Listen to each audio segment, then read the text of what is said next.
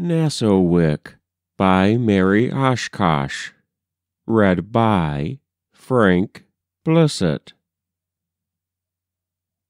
There was once a chief who had a beautiful daughter.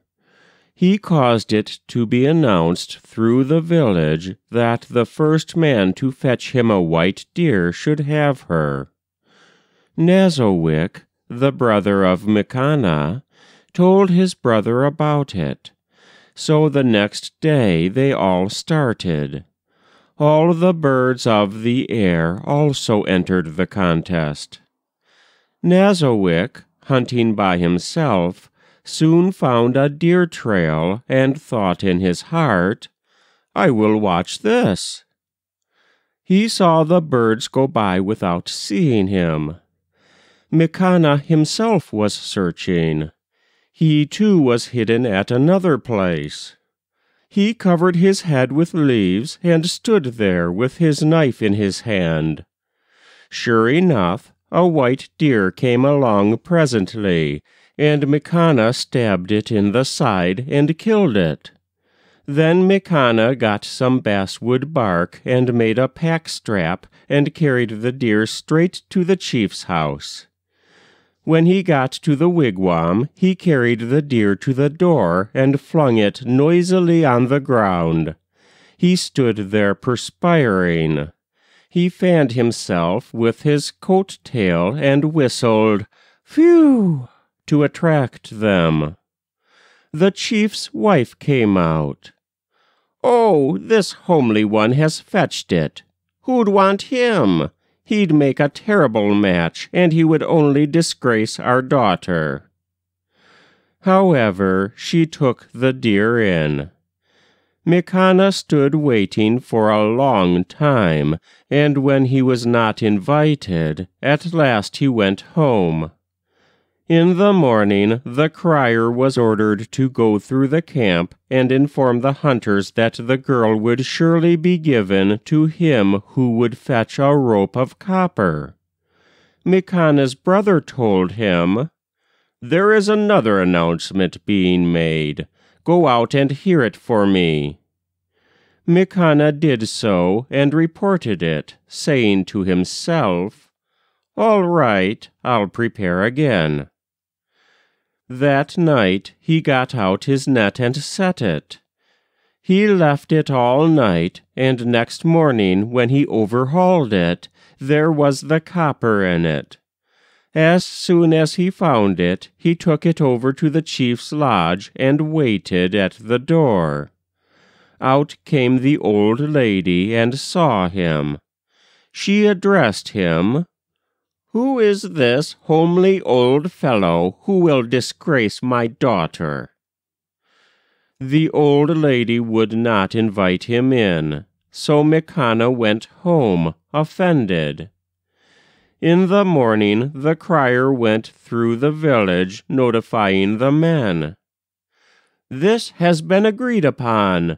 We shall all race. The chief's daughter shall stand at a certain place, and the first who sees her shall have her to wife."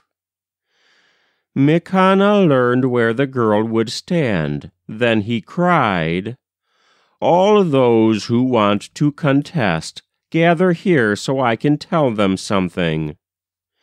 Sparrowhawk and red-tailed hawk came to him.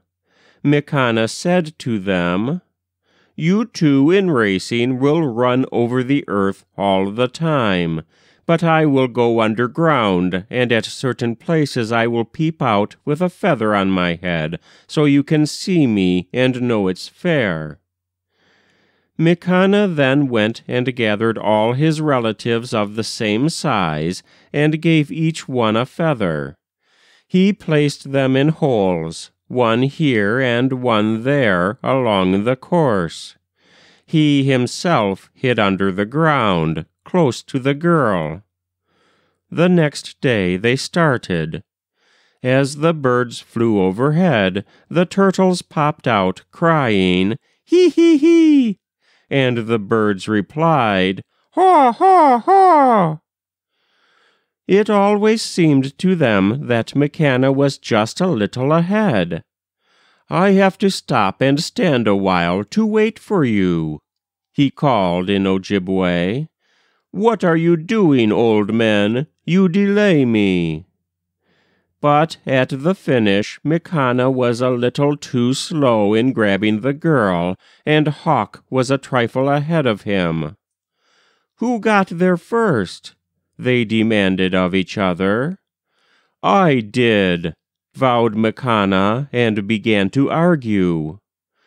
Well, ask the girl, said Piponaniu. The girl replied that it was not Mikana.